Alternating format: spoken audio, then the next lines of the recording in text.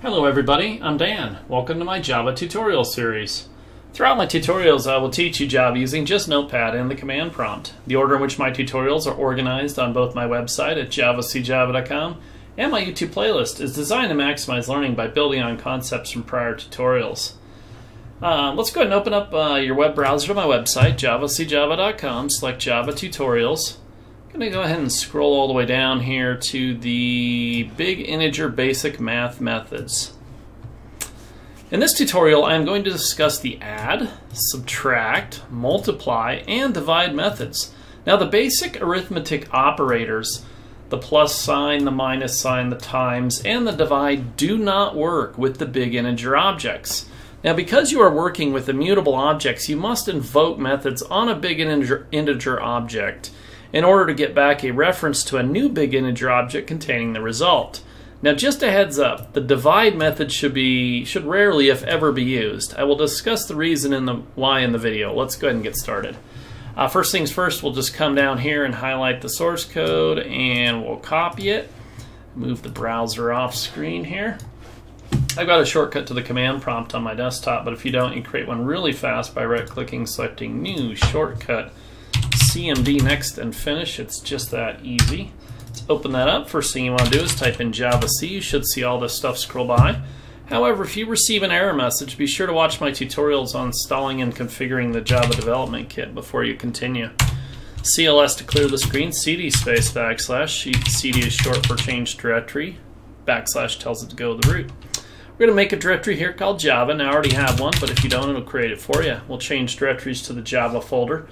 And now I'm going to make another directory here called BI, BigInteger basic math. And we'll change directories to that folder, and I'm going to notepad BI basic math.java. Okay. Now, it opened up in my other screen for some reason, but anyway, bring that over. And let's go ahead and cut and paste. Well, paste that. We already cut it there. Let's go ahead and save this. We just want to do a save. There we go. Oh, what is going on here? Notepad. Yes, we want to create the file. All right, having a little trouble today. It's late in the day already for me. Okay, let's discuss this here first. We're importing the Java math package there for the BigInteger class. I'm creating a reference variable bi1 to a new BigInteger object that contains this value right here, basically 1 followed by a whole bunch of zeros. Then I'm creating a bi2 reference variable to a new BigInteger object containing all these 2's, and a bi5 reference variable to a new BigInteger object containing the value of just simply the number 5. Then we will be invoking some stuff, but let's go ahead and compile this real quick and run it here. Let's clear our screen. Java C. Compile, Java to run this. Alright, so the first thing that we're doing right here is I'm creating a new BigInteger object, new reference variable here of BigInteger object type, and you can see I'm doing bi1, and now in order to add something to it, we have to invoke the add method, and as the parameter we have to pass another BigInteger object, okay? So adding this plus this gives us the result here, which we'll display to the console. And you can see that's 1 followed by a whole bunch of 2's. Okay. Same thing here, bi1.subtract bi2, and our result then is this number right here.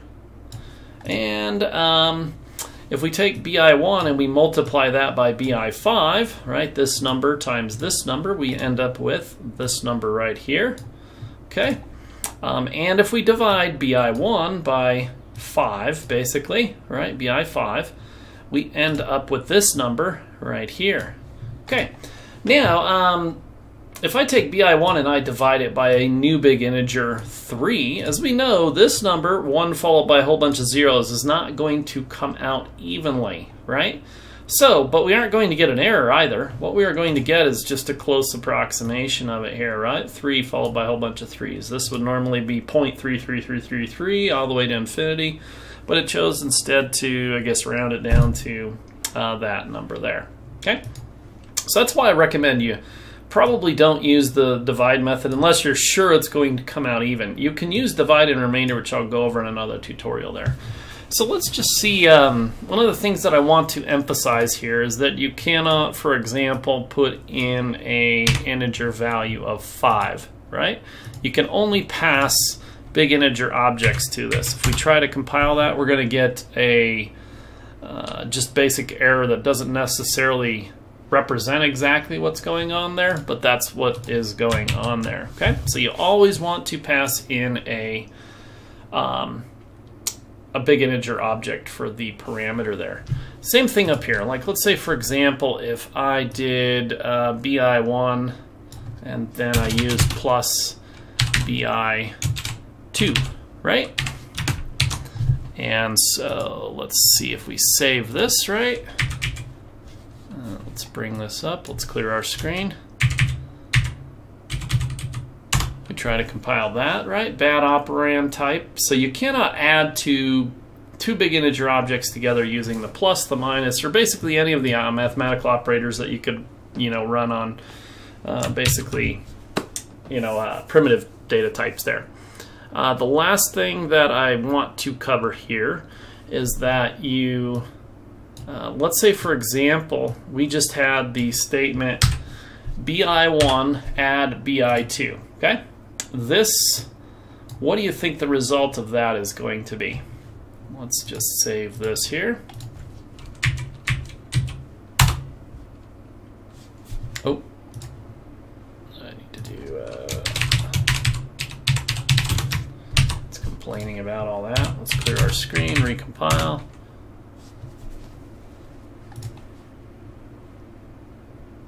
And I'm going to change this to bi1 and bi1, right? Okay, so if we just invoke the add method on bi1, will that change the value of this up here? Let's go ahead and save this. Clear our screen, and there we go. Now we'll go ahead and run it. As you can see, bi1 is still equal to its original value, and that's because it's immutable, right? So invoking the add method actually returns back the value of it, right? So if we were to take this and put it right here, right, it'll return a value to a new big integer object right there, and we will actually get the proper thing displayed in that particular case there, right? No, but this shouldn't say bi1. This should just say, because bi1 doesn't, this is just basically new big integer object, right? And what I'm going to do is on the next line down,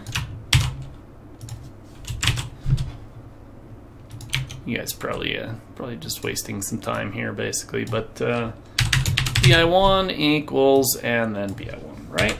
So just to drive home the point that these objects are immutable here, and then that'll pretty much do it for this tutorial.